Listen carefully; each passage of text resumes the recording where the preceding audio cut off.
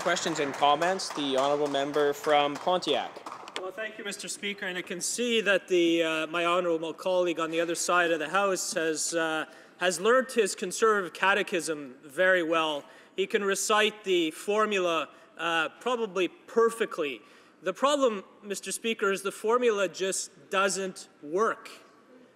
There are as many unemployed now as there were before the recession. What the member fails to recognize is the litmus test for any economic policy is the creation of jobs. Where are the jobs? The honourable member from Dauphin, Swan River, Marquette. Thank you, Mr. Speaker.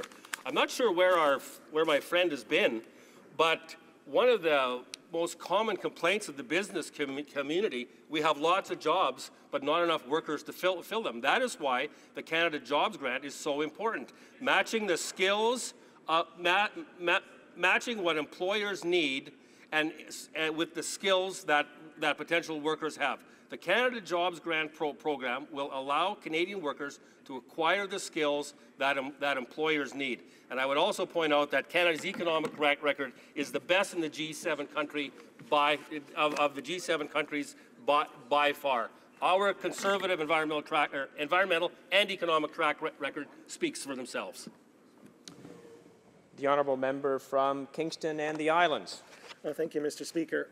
What my Conservative colleagues say about taxes is just plain wrong. Earlier today, the Prime Minister, as other members on the Conservative side, claimed that every family of four would save $3,000 a year in taxes. It turns out that the family that saves $3,000 in taxes is a family of four with two working parents making an income of $100,000. I don't know about you, but that's way above the median income in my riding. And furthermore, the share of the national debt of that family of four has increased by $16,000 in the last 5 years. So those tax savings are totally illusory. Furthermore, the member from Toronto Centre told us last week that this government is actually increasing overall taxes. The member from Toronto Centre told us that on March of 2010, the government voted to raise taxes by $720 million. On April of 2012, the government voted to raise taxes by $3.6 billion. And in March of this year, the Conservatives voted to raise taxes by $3 billion. And so there are many, many falsehoods that are being claimed by the Conservatives as they cross the country and try to sell this budget, Mr. Speaker. A question there, but seeing as I have the floor, again, I want to reiterate the importance of creating a climate for business, a climate for economic growth. Public policy matters. Letting Canadian entrepreneurs, Canadian businesses go about their jobs of creating wealth will make our country strong, generate income for vital social programs, fund retirement benefits for seniors, and overall make our country better to withstand any economic perturbations that may happen in the future. The honourable member from Mississauga-Streetsville. Well, thank you very much, Mr. Speaker. And Mr. Speaker, very good to see you in the chair today. It gives me great pleasure to rise in the House today and to speak on Bill C-60, which is an act to implement certain measures contained in the budget presented in this House on March 21st, 2013 by our very capable Minister of Finance. You know, Mr. Speaker, this bill is about continuing the important work. The honourable member for Mississauga-Streetsville, we were still on questions and comments. I apologize. I thought you rose. I thought you rose to ask a question. The member from Saanich Gulf Island, you have about 40 seconds.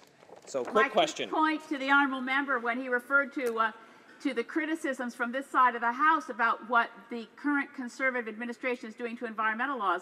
I want to put to him, as I did to the member for West Vancouver Sunshine Coast Sea to Sky Country, do bear in mind that John Fraser and Tom Siddon were both progressive Conservative ministers of fisheries who very strongly criticized the destruction of the Fisheries Act in Bill C-38.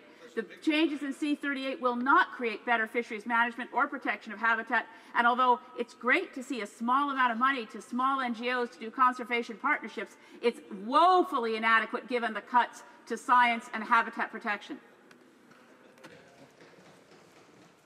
Brief response. I am a very strong supporter of the changes we made to the Fisheries Act and indeed the environmental laws. What we have done is eliminate needless duplication, and what my honourable friend doesn't appreciate, and none of them across the way appreciate, that project proponents and businesses today build the very best environmental standards into their projects design from day one. And environmental processes had little to do with that. Our environment will continue to improve under the new environmental laws that this government has put in. You can take that to the bank. I see that the member from St. Lambert is rising on a point of order. Merci, Monsieur le Président. Il y a eu une consultation entre les partis et je crois